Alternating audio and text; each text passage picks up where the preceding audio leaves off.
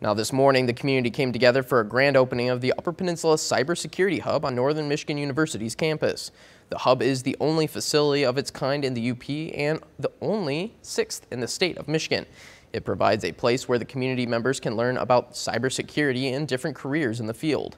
VP for Extended Learning and Community Engagement, Vanden Avant, says the job market for cybersecurity professionals is expected to quadruple in the next 3 years. Vanden Avant thinks this will impact people's abilities to engage in the cybersecurity industry, but to also keep people here in the UP. We've always had the problem of having really smart, talented people who then have to leave because there aren't as many job opportunities in the Upper Peninsula. Well, cybersecurity is a profession that you can engage in remotely, and so what we're hoping to do is not only train people here in the Upper Peninsula, but then allow them to stay and work remotely.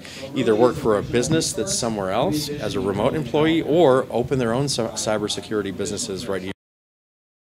For more information about the Upper Peninsula Cybersecurity Hub, visit our website at abc10up.com.